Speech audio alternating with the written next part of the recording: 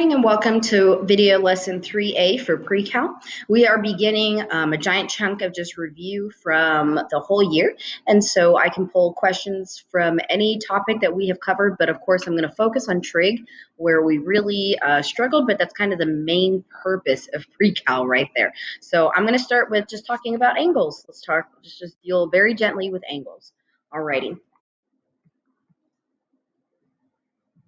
So if I have this angle, negative 4 pi over 3, and I need to, number one, sketch the angle in quote-unquote standard position, so that means it's between 0 to 360 degrees or 0 to 2 pi, the traditional circle.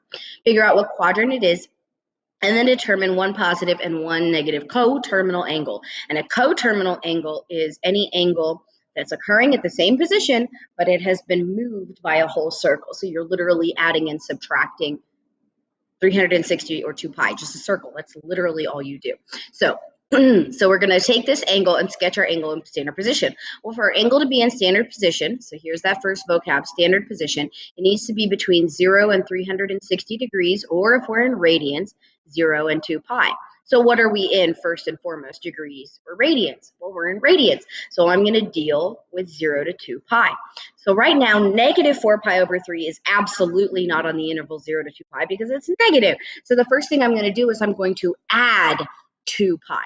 If it was way too big, if it was, 6 pi, then I would subtract by 2 pi. So it just depends. If you're too small, you're going to add. If you're too big, you're going to subtract. So I'm going to add 2 pi, and when I add 2 pi, I end up with 2 pi over 3. Now I know some kids still struggle with fractions, so I'm going to showcase that for this question right here. If I'm adding 2 pi, I'm actually adding not 2 pi, but multiplied by 3 over 3. And where did I get that? The original denominator itself. So I'm really dealing with 6 pi over 3. And those are numbers you can just get in your head, right? So if I was dealing with a pi over 4 value, then every time I would actually be adding 8 pi over 4. If I was dealing with an over 2, then I would be dealing with 4 pi over 2 each time, etc., etc. So those just become easy. You multiply your denominator by 2. And so if I take 4 away from 6, I end up with positive 2. So there's the same math for you. Just a reminder how we do that fraction. You can't just add 2 pi the way it is. So now I have 2 pi over 3. Does 2 pi over 3 lie on the interval 0 to 2 pi? Well, it's easier if I deal with just the fraction.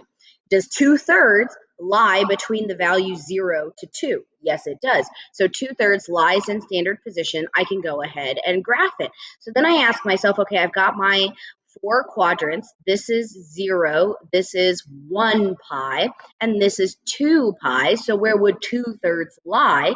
Well, it's not going to lie at the halfway point. That's not far enough. It's got to lie somewhere in between. So it's right about there. Right? So we just think in terms of fractions. The top is a whole, the bottom is a whole. Altogether, it's 2 wholes. So just think in terms of our fractions. So I can get this out of the way now. And ta-da! There is my angle. Now I want you to notice what I did. I did not draw my connecting line going this way. Why didn't I draw my connecting line going that way? Because that would be 2 pi over 3. However, my answer is for negative 4 pi over 3. So really, technically, we're going in this direction. So just be aware, just know, that all of those angles, technically that one line has an infinite number of angles attached to it. Anyway, continuing on, determine the quadrant in which the angle lies. Boom, I know that that's quadrant 2. Just a reminder, we go in counterclockwise positioning. It goes 1, 2, 3, and 4. So it's just a brief reminder, so we know we're in quadrant 2. A positive and negative coterminal angle. Coterminal just means add or subtract a circle. That's it. That's all it means. So I'm going to take negative 4 pi over 3, and I'm going to add 2 pi. That was easy because we already did that at the beginning. So we have our positive coterminal angle. I'm going to subtract by 2 pi, and we've got our negative coterminal angle. It's that simple. It really is. All right. Let's see what that looks like for a angle given to us in degrees and not radians. So consider the angle 280 degrees. Sketch the angle in standard position. So we ask ourselves, is it an angle or a degree? Is it a radian or a degree? It's a degree. So am I between 0 to 360 degrees, or am I between 0 to 2 pi? I know I'm between 0 and 360. I'm already between 0 and 360, so I'm good to go. I don't have to adjust it. Go ahead and sketch it in standard position. I sketched it 0 to 280 does go in this direction, so we're good to go there. Determine which angle it lies. 1, 2, 3, 4. Ta-da! We're in quadrant 4. And then adding one positive, one negative means add 360, subtract 360. Ta-da!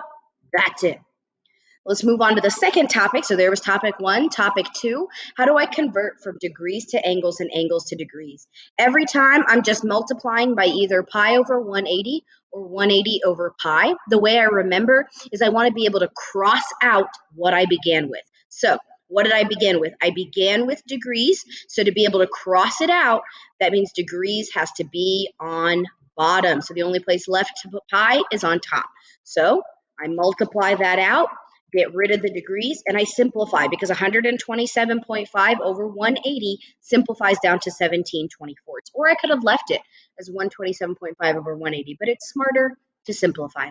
Let's do it the other way around. So we did degrees to radians. Now let's do radians to degrees. So again, I want to multiply to be able to cross out. What was I starting with? I started with radians. So that means I need radians on bottom. What's the only thing left to do? Bring 180 degrees on top. So I multiply. Boom, bam, baby. 7 times 180 divided by 6 is 210. Let's do it one more time. What if it's negative? Oh, Miss Jag, you still do the same exact thing? What? Okay, so I started with radians up top. So I want radians on bottom. 180 is the only thing left to fill out. So I fill that out. Boom, negative 120 degrees. That's all we got. That's literally all I need you to review today.